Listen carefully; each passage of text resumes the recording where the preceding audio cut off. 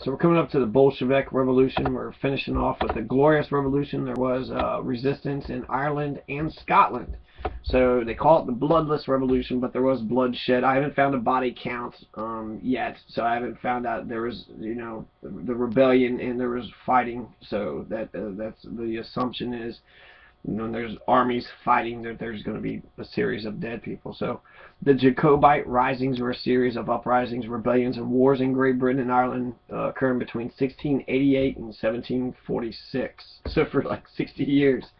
The uprisings had the aim of returning James the Seventh of Scotland and the Second of England, and later his descendants of the House of Stuart to the throne of Great Britain after they'd been deposed by Parliament during the Glorious Revolution. That's crazy. The Jacobite risings were living in the past.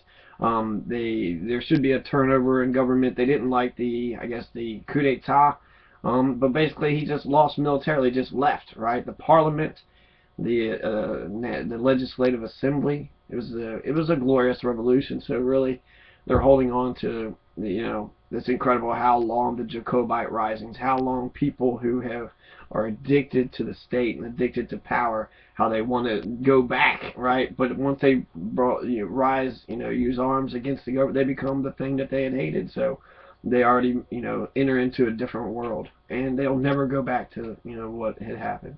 40 years later, in 1746, they thought that he was going to come back and be like the monarch. So they're called the Jacobite rebellions by the ruling governments. The first Jacobite, the second Jacobite rebellion, the 15th, the 45, after the years in which they occurred. Although each Jacobite rising had unique features, they were part of a larger series of military campaigns by the Jacobites attempting to restore the Stuart kings to the thrones of Scotland and England after 1707 Great Britain. James was deposed in 1688, and the thrones were claimed by his daughter Mary II jointly with her husband, the Dutch-born William of Orange, and after the House of Hanover succeeded to the British throne in 1714, the risings continued and intensified. They continued until the last Jacobite rebellion, the 45, led by Charles Edward Stuart, the Young Pretender, was soundly defeated at the Battle of Culloden in 1746, and this ended any realistic hope of a Stuart restoration. Haha. So, I don't know. The Glorious Revolution sounds really nice, actually, and the Catholics, the Protestants, all religions ridiculous to me, so to blindly have allegiance to some monarch over another monarch. No, I want to be his slave. I don't want to be your slave, and I'll fight to the death to be his slave. It's almost like the Republicans and Democrats, right? No, I want to be the slaves to the Democrats. No, I want to be slaves to the Republicans. But you're still a slave either way. It doesn't matter. I love being a slave. Anyways, the Russian Revolution. So let's get into it. Actually, with this is History.com. Led by Bolshevik Party leader Vladimir Lenin, the leftist revolutionaries launched a nearly bloodless coup d'etat against Russia's ineffectual provisional government.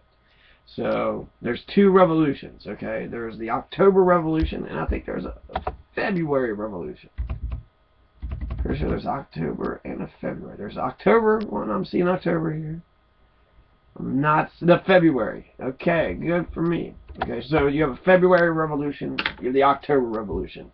Both of them are the Russian Revolution of 1917, and they're connected because one deposes of the tyrants, and then the other one ushers in new leadership.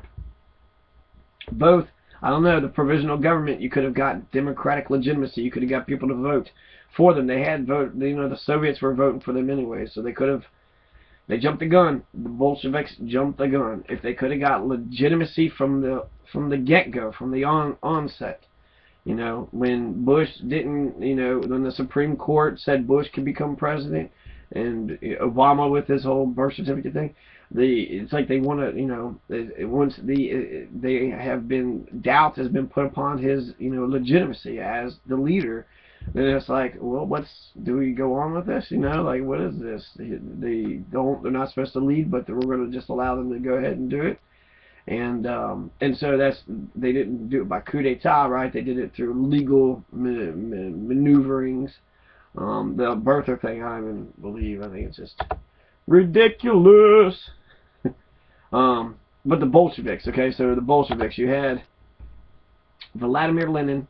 He's a leftist revolutionary, and they launched a nearly bloodless coup d'etat against Russia's ineffectual provisional government. The Bolsheviks and their allies occupied governmental buildings and other strategic locations in the Russian capital of Petrograd, which is now St. Petersburg, and within 2 days had formed a new government with Lenin as its head. Bolshevik Russia later renamed the Union of Soviet Socialist Republics, USSR, was the world's first Marxist state. Born Vladimir Ilyich Ulyanov in 1870, Lenin was drawn to the revolutionary cause after his brother was executed in 1887 for plotting to assassinate Tsar Alexander III. He studied law and took up practice in Petrograd, where he associated with revolutionary Marxist circles. In 1895, Vladimir Lenin helped organize Marxist groups in the capital into the Union for the Struggle for the Liberation of the Working Class, which attempted to enlist workers to the Marxist cause. In December 1895, Lenin and other leaders of the Union were arrested. Lenin was jailed for a year and then exiled to Siberia for a term of 3 years. After the end of his exile in 1900, Lenin went to Western Europe, where he continued his revolutionary activity. It was during this time he adopted the pseudonym Lenin. In 1902, he published a pamphlet titled What is to be Done, which argued that only a disciplined party of professional revolutionaries could bring socialism to Russia. In 1903, he met with other Russian Marxists in London, establishing the Russian Social Democratic Workers' Party. However, from the start, there was a split between Lenin's Bolsheviks, the majoritarians who advocated militarism, and the Mensheviks, the minoritarians. So I guess the Bolsheviks were in the majority since they're called the majoritarians, but that could just be Orwellian, right? All of it could be Orwellian, who knows? The Mensheviks and the Bolsheviks, those are the two.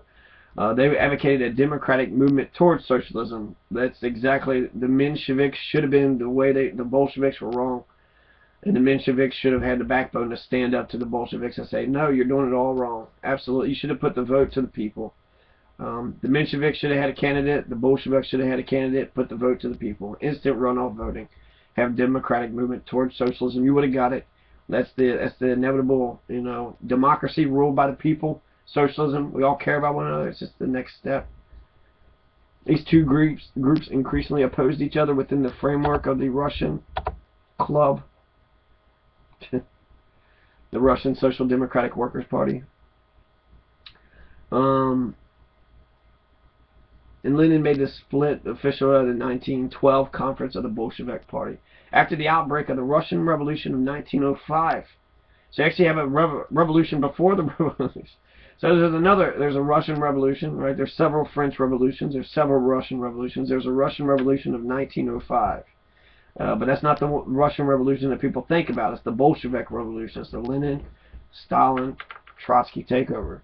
So the Russian Revolution, I think that's an interesting one we should actually compare it to, because the Russian Revolution was another time of revolution. What did they get? The Bolsheviks instituted land reform as soon as they got in. As soon as they got in, they said all the land of USSR was theirs to distribute to the poor peasants. So he says, in the Russian Revolution of 1905, Lenin goes back to Russia. The revolution, which consisted mainly of strikes throughout the Russian Empire, came to an end when Nicholas II promised reforms, including the adoption of a Russian constitution and the establishment of an elected legislature. However, once order was restored, the Tsar nullified most of these reforms, and in 1907, Lenin was again forced into exile. So what an asshole. Nicholas II is going to be, they're going to kill his entire family. The Russian czars for centuries was run by, they're Catholics, I'm pretty sure the czars were Catholics, but they were run by just, monarchical sort of secession, right, of heir succession, of, lineage. They had to be like the kids in the monarchy, right? It's just one family would rule over the people forever and ever. And so there was no czars after the Bolshevik Revolution. After these revolutions, there is no more. Nicholas II. They wipe out his whole family. They kill him. That's where Anastasia is. There's a Disney movie, Anastasia.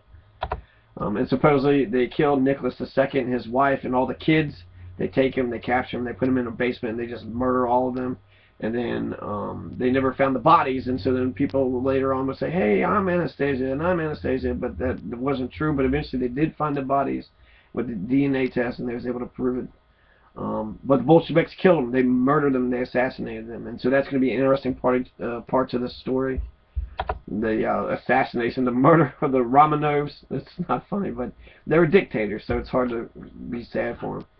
The Romanovs, so it's like Roman OVS, the Romanovs. So the Bolsheviks revolt. Lenin opposed World War I, which began in 1914 as an imperialistic conflict, called on proletariat soldiers to turn their guns on the capitalistic leaders who sent them down into the murderous trenches. So he said that World War I was all about capitalism and it had nothing to do with working class people. So they should, fight against their oppressors, right?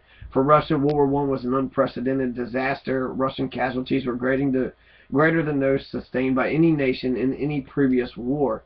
Meanwhile, the Russian economy was hopelessly disrupted by the costly war effort. In March 1917, riots and strikes broke out in Petrograd over the scarcity of food. Demoralized army troops joined the strikers, and on March 15th, Nicholas II was forced to abdicate, ending centuries of Tsarist rule. In the aftermath of February Revolution, known as such because of the Tsar's use of the Julian calendar, power was shared between the weak provisional government and the Soviets, or councils of soldiers and workers committees. So that's what a Soviet is. It's a council of citizen or workers. It's a committee of citizens or workers. So he wanted a socialist republic, right? So he wanted all these Soviets were going to be instead of households being the basic economic measurement, they were going to be Soviets, workers' councils. And so a lot of this stuff's interesting. We just saw Nicholas II was forced to abdicate, ending centuries of Tsarist rule in the aftermath of the February Revolution. So the strikes broke out in Petrograd over the scarcity of food. Demoralized army troops joined the strikers. So the troops joined the people, right? So the troops, the soldiers, recognized themselves in solidarity with those who had no bread. And then March 15th, Nicholas II was forced to abdicate. And that ended centuries of Tsarist rule. Eventually they're going to kill him, I think, in May or June or July. But he abdicates in March. That's the February Revolution. The strikes, and they forced him to abdicate. They forced him to abdicate. They tried to get reforms in the 1905 Revolution, but it failed. He was going to have establishment of elected legislature, had a constitution, all this other stuff, but he lied. So, good. I mean, he lied. So, after the outbreak of the February Revolution, German authorities allowed Lenin and his lieutenants to cross Germany en route from Switzerland to Sweden in a sealed railway car. Berlin hoped correctly that the return of the anti-war socialists to Russia would undermine the Russian war effort, which was continuing under the provisional government. Lenin called for the overthrow of the provisional government by the Soviets, and he was condemned as a German agent by the government's leaders. In July, he was forced to flee to Finland, but his call for peace, land, and bread met with increasing popular support. Peace, land, and bread. Peace, land, and bread. The Bolsheviks won a majority in Petrograd Soviet. In October, Lenin secretly returned to Petrograd. On November 6 to 8, the Bolshevik-led Red Guards deposed the provisionary government and proclaimed Soviet rule. Lenin became the virtual dictator of the first Marxist state in the world. His government made peace with Germany, nationalized industry, so there's nationalized oil and coal, and nationalized industry and distributed land. Beginning in 1918, had to fight a devastating civil war against Tsarist forces. So the Tsarists wanted control immediately afterwards. I've seen people actually, they had Stalin, look, bring back Stalin. And also the Tsars, bring back the Tsars. Tsar Nicholas, he was such a good man. I don't know, people have such a weird adulation towards their oppressors. Because he decorated himself and had that helmet with the point. Is that why you love him? I don't know. The Civil War does kind of show to me that the Marxists, they needed a legitimate, they should have been elected. If they were elected, they wouldn't have had to fault the Civil War because they would have had legitimate authority.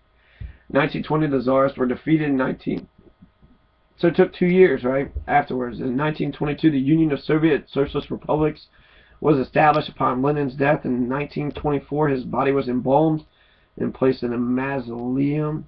A struggle for succession.